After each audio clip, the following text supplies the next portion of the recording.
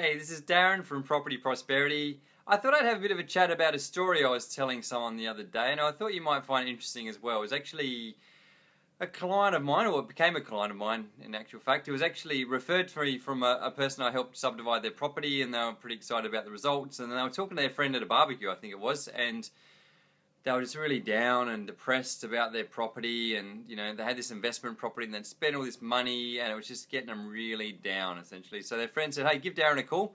Hey, thanks for the like. They said, give Darren a call, have a chat to him, see what he can do to maybe help you out. So he gave me a call. I was actually driving on my way to an appointment, so it was actually like an hour drive, so we had plenty of time to have a chat. And so he was having a chat and he was explaining about this property, and it sounded like the house from hell. It sounded like a haunted house, to be honest. He was just describing all the effort and the pain and the trauma he'd been through trying to, dealing with tenants and dealing with things breaking and renovations, and he ended up doing the bathroom and the kitchen, and he had issues with the backyard and the front yard, and it was just one thing after another, and this is over the course of years and years and years, and to the point of it didn't even like talking about his property anymore. He didn't like to go and visit it, didn't like to talk to his tenants anymore. It just got him down every time he even thought about it. So, and I actually, at the time, hey Josh, thanks for joining. At the time, we were chatting on the phone, and I was thinking, oh man, that sounds really bad. I'm heading down. I'm actually driving past your property on the way down to where I'm going. So what I can do, I can drop in and just check it out and see maybe if I can give you some advice and look at your options and see what we can do for you. So I pulled outside the house, and I thought, man, it does look terrible. It's got you had overgrown grass, and it had rubbish lying around everywhere, and the gutters were falling down, and it looked like a derelict house, and looked like a haunted house, to be honest. So you wouldn't want to walk past it at night type thing. And I'm like, man, this looks terrible. I know why he's having all these issues and stuff. And then I got out of my car, and then I went to go up the driveway, and I looked in the letterbox, and I'm like, that's not the right number. This is up the wrong end of the street. And so then I looked at the number again just to double check, and then I got back in my car, and it was actually up the other end of the street. And I walked back, and I drove back down the other end of the street, and I pulled outside this house, and this house was awesome. It was probably the best house in the street, and there was nothing wrong with it. It looked really nice. I'm like, man, this is definitely not the house he was describing. So I checked the number again. I even gave him a call. I'm like, are you sure this is the same house we're talking about? He's like, yeah, that's the house.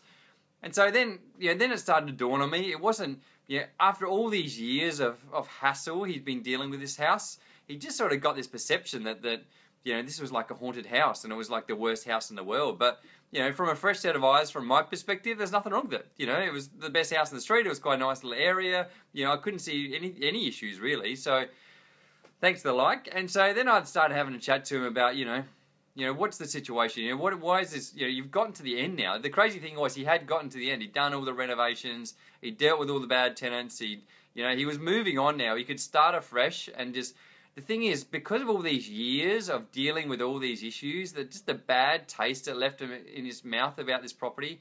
Again, even if he found another tenant, and even if he didn't have any issues from then on, it would just feel like it was just getting him down because of all the things he dealt with in the past. So, we had a bit of a chat about it, and we said, what's our options? We can, find another tenant, and we could sell it. It's pretty much they were the two major choices. And at the end of the day, he found another tenant. He's always going to be a bit down about it, and he'd spent a whole lot of money renovating the house, probably more than he should have. He'd done everything to quite a high standard that he probably didn't need to be honest, for a rental property.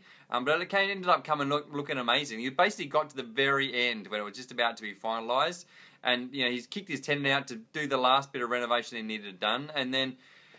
So now he's deciding, does he rent it out or does he sell it? Selling it would mean he's going to take a bit of a hit. He wouldn't be selling it he wouldn't be making money on it. Probably wouldn't be losing much money on it, but he definitely wouldn't be making money on it after all these years and all this hassle. But then I had a chat to him and say, hey, what's most important? Your sanity, I suppose, or your just emotional well-being, and would you rather just be able to sleep at night and have less stress and just be able to forget about it and move on, just take it as a learning experience, and then you can start again. Start again with a fresh set of enthusiasm, and then you don't have that stress and all the the hangover that you're dealing with of this old house. And then the other question is, what is the house going to do? What's the market doing around there? So remember the reason why you're investing, particularly if you're going to just buy and hold, if there's not that potential for capital gains as far as developing the property or renovating or building or whatever. So then you're saying, okay, what's going to happen over time? So we sat down, have a look at where the market was at in that particular suburb.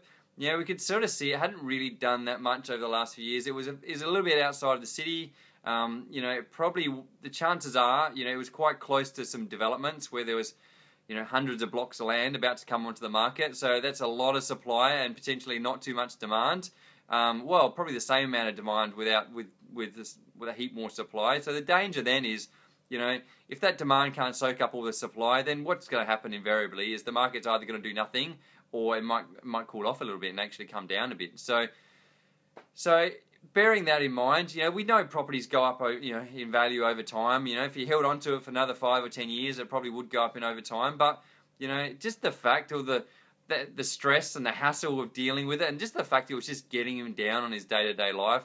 We sat down and talked about it. Like, what's the point? At the end of the day, if you can't sleep at night and you're stressed about this property, at the end of the day, it's an investment property. Who cares? He was relatively young. He wasn't even 30 yet. He had plenty of chance to start again. So just get rid of it, move on, start again. So take it as a learning experience. Lose a few bucks, but who cares, really? At the end of the day, it's your, what allows you to sleep at night, what's going to be less stressful for you. So, and that's what we did. We whacked it on the market. We ended up selling it for more than what he was hoping for, probably about another 30 grand more than what we were expecting to get for it. So it did cover some of his costs, and but really, I caught up with him about 6 months later. We caught up for a coffee and having a chat, and he was like a totally different person. It was ridiculous. He was so relaxed, and he just had this glow about him. When last time I met him, was like, there was this gloom about him, basically. And it all came down to this property. Since that time, he got a new job, and he met a new partner, and his whole life had just turned around. And it's sort of like, it's weird. It's sort of like from that point when he sold that property, things just turned around, and from then on, everything was all upside from there. So that's what I thought I'd share with you. I know I talk to people occasionally where they've had properties and they just feel compelled just to hang on to them just for the sake of it. So, and then sometimes that really gets them down. They're like, this property is just really getting me down, and I know property is going to go up over time. Historically, properties go up over time, but, it's just getting me down all the time. And who knows when the market's going to go up. So yeah, that's probably my advice to you. If you are getting a bit stressed about your property and it's getting you down, you're a bit depressed, then have a think about it. Look at the long term versus the short term. If there's potential there's going to be some short term upside, then yeah, definitely hang off for the short term. If it's going to be long term, if it's 5 to 10 years and you're just dealing with this property that you don't really want to have for the next 5 to 10 years, then just cut your losses, just move on, just start again. You've always got plenty of time to start again and learn from your mistakes. And the cool thing is, next time you won't make those mistakes again.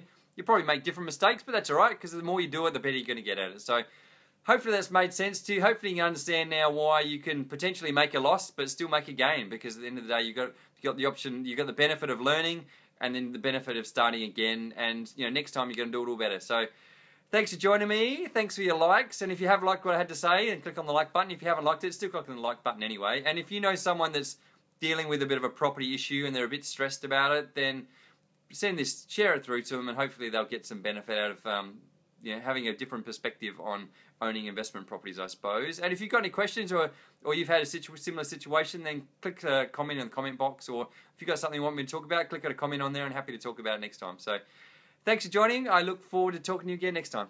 Thanks.